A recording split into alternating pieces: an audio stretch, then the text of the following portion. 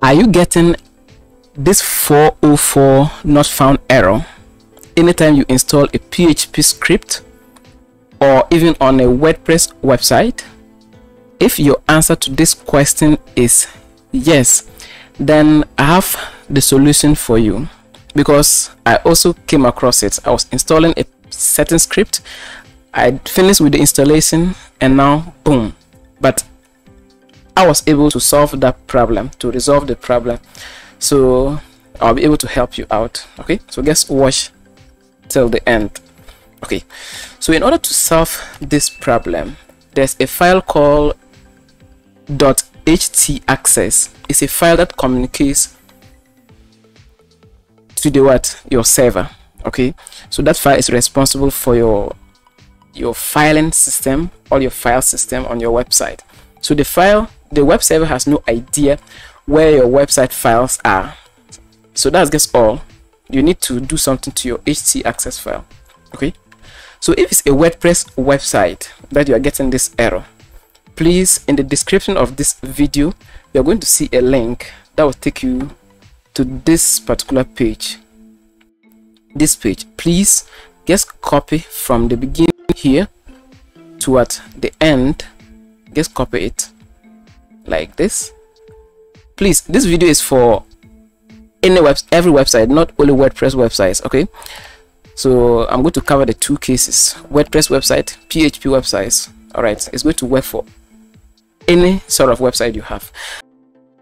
After successfully copying that code, go to File Manager.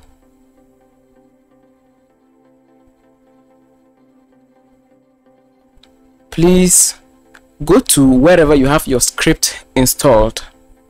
In my case, I have it installed inside demo 2. Okay, so I'll double click to open this particular directory. Next, go to settings, make sure show hidden files is enabled, and then click save. Please check if you have htaccess file. If you don't have it, go ahead and create one.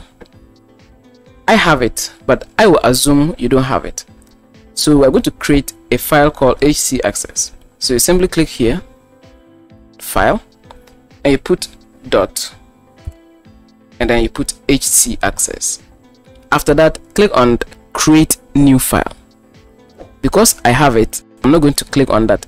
If I do, I'm going to have a duplicate. So next, we are going to open this htaccess file. So simply click on it once to highlight it, and then click on edit. Please go ahead and click on edit again, and here we have it. Please leave some room and then paste the code we just copied. So you paste it here. After pasting it, click on save, and this is going to resolve your problem if it's a WordPress website. Now let's assume this is a PHP site. How do we solve it? You just purchase a script on CodeKernel, and then during the installation process, everything went seamlessly well with it. But after the installation, you are getting this error. How do we resolve this problem? Please, the script you purchase will come with its own .htaccess file. So I'm going inside that file. So I'll simply take you there. This is where I have it. Please, I assume this is your script. So after unzipping it, we navigate inside, and then we continue going in, and then we're going to have a file here which is .htaccess. So this is going to be the file .htaccess. Every script comes with this particular thing. Okay, so just double click on it to open. Good, this is the code. Please highlight everything, you select everything, and then hold Ctrl C. Please don't cut it, copy it. After copying it, go back to our file manager, our htaccess file.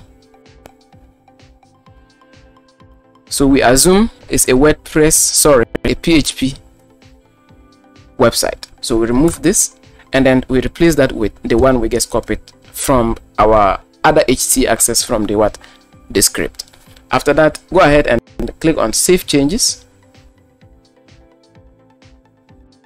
Excellent. Now let's go ahead and reload the website, and this is going to resolve. So Control R, which is reload and wait,